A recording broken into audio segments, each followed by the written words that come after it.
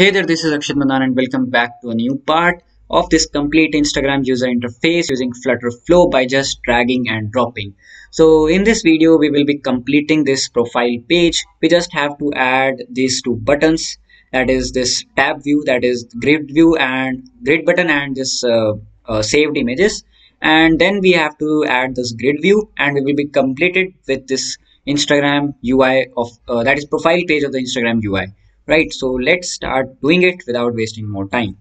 So first of all, let's try to add a container that will be holding those two buttons, that is for seeing the profile grid or seeing the saved images. So first of all, I will search for container, put it over here, and we have to change its height. Let's take its height as 60. I think 55 will be cool, and width will be 100%. And then we have to add, let's see what color it is. It is of white color, so we will change its fill color to exact white. Use the selected color. Now we have to add two buttons inside it. So I will search for those two buttons. First of all, I will add icon button. First of all, I think we have to add a row. Yes, we have to add a row. Put it inside this container. Then and then only we will be able to add those two icon buttons. So take one icon button, put it over here. Take another icon button, put it over here. Now we have to make their width as expanded. So go in the alignment, make it expanded. Choose the second button, go in the alignment, make it expanded. Now they are taking the exact equal spaces, exact equal available spaces. First one, we have to change the icon from this to grid. So let's see if we have the grid. Yes, we have the grid. Let's see in font awesome. We are not having grid. Let's choose this one. Yes. And for the bookmarks, let's search for saved.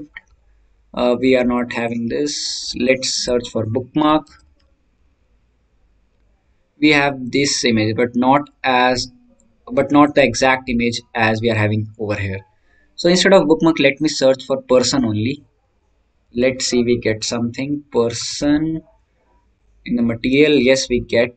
Yes, we have this icon. Let's choose this one. Yes, I think this is not looking good because it's purely black. So I will choose this one. Still better, it is a better one, right? Now after this container we are done with this. Now we have to take one more container, and inside that container we will be adding the grid view. So take one container and paste it over here. Width will be complete width, but height will not be this much. Height will be expanded. So height will be expanded. Yes, perfect. Now inside this container we have to add a grid view. So let's search for grid. We have this grid, paste it over here. Now in this grid we can add few items. Let's do it. Now in this grid you can see that axis is vertical because we have to scroll this grid view like this in this downward direction. So axis will remain vertical. Cross axis count will be 3 because in the horizontal direction we only want to keep 3 items. So that's also good. Cross axis spacing, that is spacing between the items horizontally, and main axis spacing is a spacing between the items vertically. So let's keep them 10 only. And child aspect ratio is 1, that means it will be a square, right? Perfect. Now let's add a container, paste it over here. Let's take one more container, paste it over here. Take one more container. Let's add 5 containers. Now in these containers we have to add the images. So let's search for image, put it over here, put it inside this container.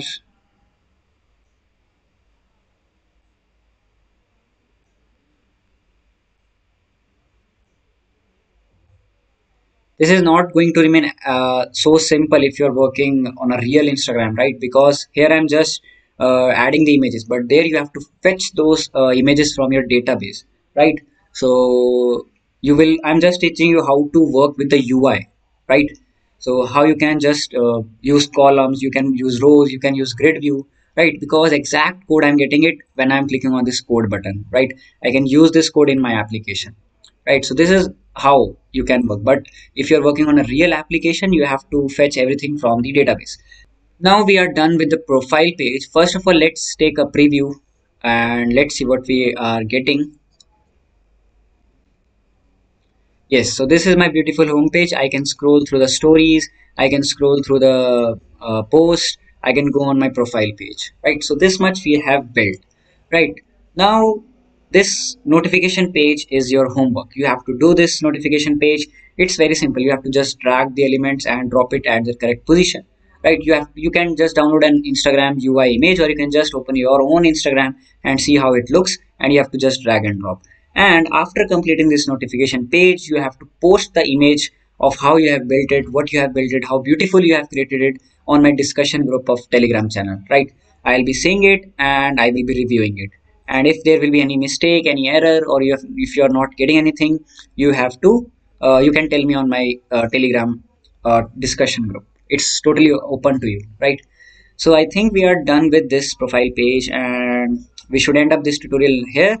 And this notification page you will be building. So till the next content, keep coding, keep innovating, and thanks a lot.